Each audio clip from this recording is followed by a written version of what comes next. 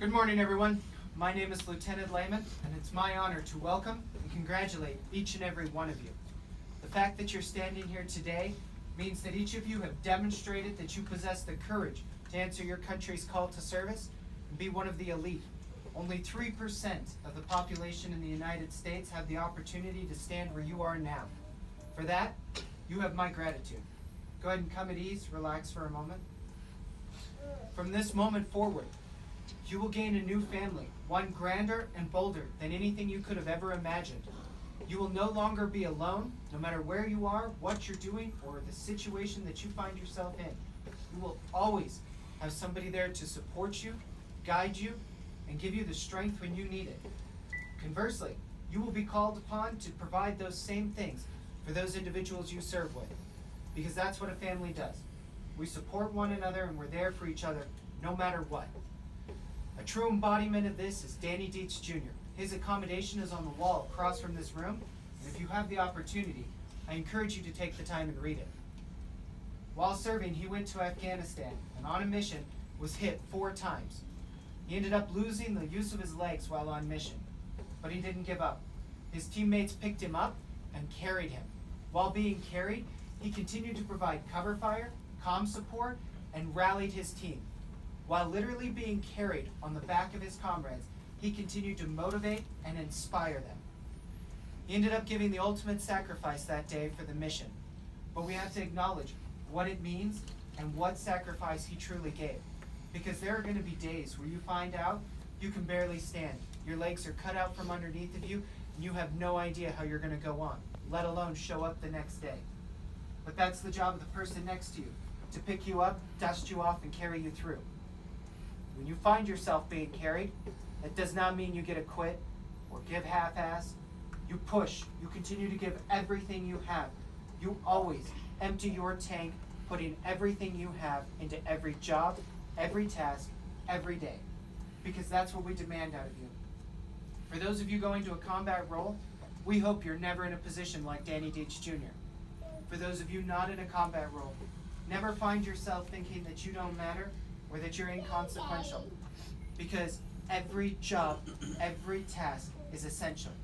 For Danny Dietz Jr.'s story to be the success it is, we have to acknowledge somebody had to write his orders, make sure that the transportation was accurate and timely, that the intelligence was gathered promptly and relayed correctly. We had to make sure that the organization for the supplies and equipment, that they were functioning properly and readily available. Any element of those categories fall apart, the whole mission is compromised. And that's not even to account for all the other support that they receive throughout the other communities. When you find yourself thinking, I don't matter, today doesn't count, this job's stupid, you need to squash it immediately, because the person next to you is depending on you, and the person 3,000 miles away could be depending on you with their life. That is the requirement that we demand out of you.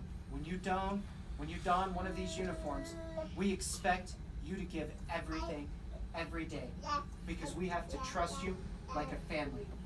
In return, we make a promise. No matter where you are or what's going on, if it's a bad day at work, you'll have somebody there to support you. If you find yourself at the end of the day needing a shoulder to cry on, it'll be provided. If you find yourself in a situation that demands the entire might of the United States military to come to bear, we will do that, because that is our promise in return to you. Go ahead and come back to the position of attention. 3 questions I have to ask each of you. Have you read and do you understand the Department of Defense separation policy and the restrictions on personal conduct within the armed forces? Yes, sir. Have each of you read and do you understand the Uniform Code of Military Justice, Articles 83, 85, and 86? Yes, sir. At this time, is there anyone who has any reservations about taking their oath? No, sir. All right.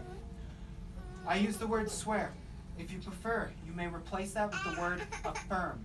Also, at the end of the oath, I say, so help me God. If you'd rather, you may abstain from that line.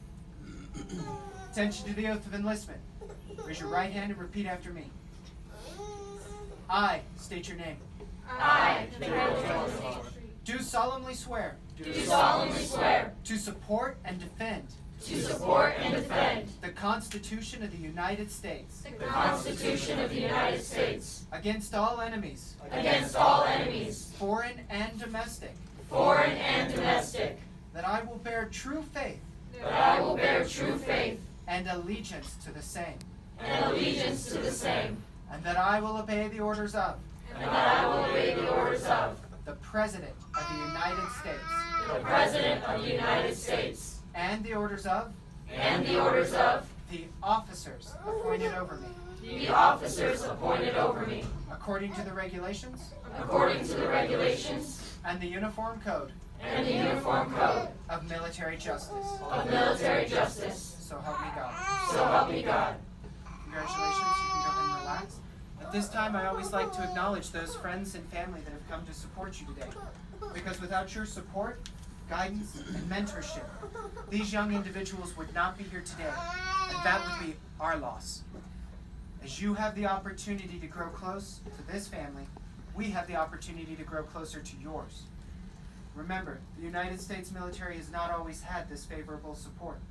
So as you go out into the world and you're thanked for your service, meals bought for you and drinks passed in your honor, realize that this is a privilege and honor that we have earned, and now you bear that same responsibility.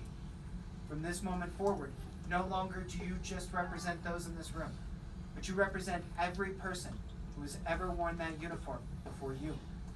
Be cognizant of your actions, the words you speak, and the general demeanor in which you carry yourself. Because as the cliche goes, one bad apple ruins the bunch. Don't let it be you. Honor the uniform that you are wearing. Give it the respect and dignity that it deserves. Again, welcome to each and every one of you. It's truly an honor to have you. Be smart and enjoy the career path you have chosen. But above all else, congratulations on this accomplishment.